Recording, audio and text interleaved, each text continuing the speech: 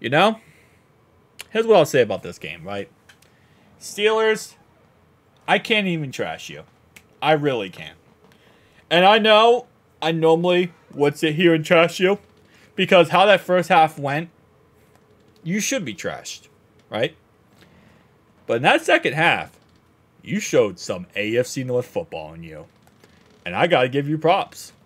Because that right there is why I have that small, little, tiny respect for the Squealers. Because in all intents and purposes, the Browns went out there, right? The Cleveland Clownies went out there, and they embarrassed the AFC North. They went out there, and they looked like crap. They looked like a joke. It was a dumpster fire, right? It was an absolute travesty watching the Clowns. They put a bad look for the AFC North. They made the AFC North look like the weakest division in football because we just let a clown into the playoffs. And for most of this game, Steelers, you guys did the same thing. Other than getting a touchdown because of a blocked kick, you guys looked like a joke. But in the end, you came back. And you made it a 7-point game. And yeah, you lost. But at least you made it a more reasonable and logical loss. Except for that last drive where you guys really just had no brain, I feel like. Like, I don't even know what you guys were doing the last two drives. The second to last drive, you guys just started checking it down and throwing it 3 yards apiece and 4 yards apiece, and that was it. And then the last drive, like, I don't even know. You had no urgency. There was no urgency at the end of that game at all. And I wanted you guys to lose. That's the sad part. It's just like, I at least want you guys to try and look somewhat decent. Like, there is a part of me, though, I will say, that thought it would be hilarious if Buffalo lost this just because Buffalo could choke it away. That was a little bit part of me. I wanted the Steelers to lose. I always want the Squealers to lose. But there was that little part of me that was like, what if Buffalo chokes this away? And to be honest, the Steelers almost made that a reality. Like, again, like I said, I got to give you respect because you did not make the AFC North look like a joke. You could have lost this game 31-0. To be honest, how it started, you looked like you were probably going to. But instead, you made it a reasonable 14-point loss. Where if you look at the fact that the number 2 seed beat the number 7 seed and you only lost by 14, that's actually not that bad, Steelers. That is not that bad. We give you okay because you lose and you're out and you're 1 and done, by the way. And I will say it like this, right? Because I'm going to put this part in here too. All that talk about how you knocked us out of the playoffs. We're out. We knocked you out. We knocked you out. Like, all that talk about how we missed the playoffs. Who they eliminated. That's what Browns fans and Steelers fans were saying to me. Who they eliminated. Well, now you guys are also eliminated. But you know what the difference is? You made the playoffs and went 1 and done. We missed the playoffs. You're going to say, well, that's better for us, right? No, we have the 18th overall pick. You have the 21st overall pick.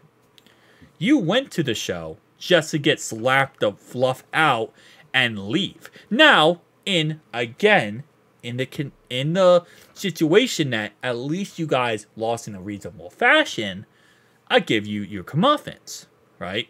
But at the same time, don't ever talk trash again. We get a better pick. We get a healthy quarterback next year. And we're going to be coming back 1,000 times stronger. So, well, again, you guys made the playoffs. Congratulations. This is why you don't trash talk when you barely make it in. Because you're not going to do anything. You're just going to get beat and you're going to go home crying. And that's exactly where Steelers are sitting right now. And I'll tell you this, Steelers, right? Here's another thing. This, and you might say, well, at least we made the playoffs, right? Here's why it's not a good thing that you made the playoffs. Nothing's going to change. Nothing's going to change.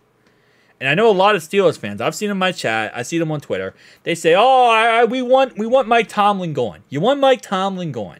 You want this guy going. You want that guy going. You don't like this. You don't like that. Well, guess what? The only way those things happen is when you lose. And if Mike Tomlin keeps up that perfect 500-plus record and he's going to the playoffs, even if he loses, nothing is going to change.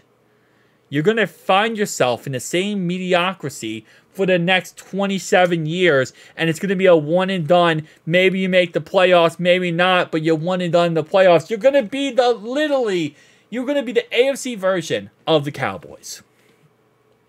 And if you're okay with that, you're okay with that. But that's not how we play. Over here in Cincy, we're going for a Super Bowl. We're going to get a Super Bowl.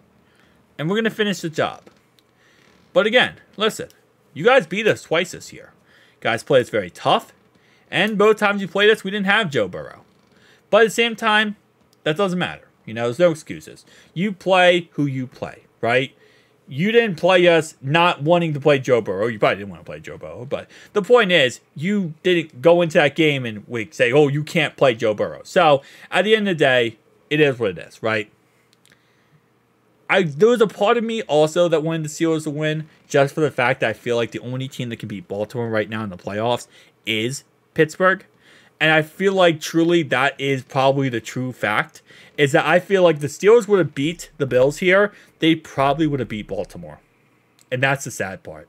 Because one team that owns the Ravens is the Steelers. That's just a fact. Steelers own the Ravens. Browns own us. Steelers own the Ravens. So that's the only thing that kind of makes me a little upset, is if the Steelers would have went ahead and won, they would have at least beat the Ravens. But even then, I mean, at least I don't have to worry about Steelers fans and Squealer fans in the playoffs. So it's a win-win for me, right? It's a win-win for me in the end, I think. But at the same time, Steelers fans, stop all the trash talk. Stop all the... If you're going to go one and done, and there's no way you couldn't have predicted this was going to happen, okay? There's no way you could not have predicted this was going to happen. Don't even start with me on that crap of, hey, we thought we were going to win the Super Bowl. Ain't nobody thought they were going to win the Super Bowl in Pittsburgh. Unless they're delusional, nobody thought this team was going to go win a Super Bowl. Stop the cap. Stop the cap, Pittsburgh. There's no way you thought this team, with how they play and how they were getting outscored every single game, barely getting by, backup quarterback, was going to win a Super Bowl. Stop the cap, okay? It wasn't going to happen. So the fact that there was all that trash talk was just a joke. You guys lost. You guys are now out of the playoffs. Enjoy your 21st overall pick. We'll enjoy our 18th overall pick. And you know what? Maybe 3 picks before you, we might take the guy that you want. So you might want to trade up. Because guess what? It is what it is. You guys are going home and enjoying being home. Nice and safe at home. Not in the playoffs. Enjoy the couch. We've been there. Now you're joining us. Welcome, Pittsburgh. We saved you a spot. Peace out.